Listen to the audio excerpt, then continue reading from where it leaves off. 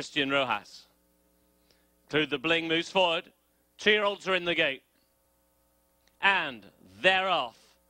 In the centre, Game Book got the best of the beginning. Time sensitive towards that one's inside. Chef Eric together with Vow to Wager and Kentucky Thunder to the outside, racing in third, fourth and fifth. Poplar House to the outside is racing in sixth, followed then by Southern Causeway, who is in seventh round the clubhouse turn.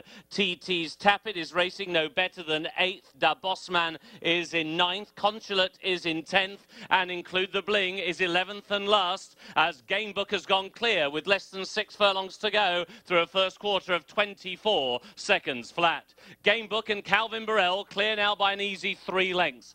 Time sensitive in second. To the outside, Kentucky Thunder is there in third. Poplar House, the black colours to the outside, is in fourth. Already just been niggled along. Chef Eric towards the inside of Vow to Wager. And then Southern Causeway making just a little bit of ground. The Bossmen out wide, followed by TT's Tapit with half a mile to go. Consulate still only has 1 beat. That's Include the Bling as they go into the far turn. Less than 3.5 furlongs from the wire.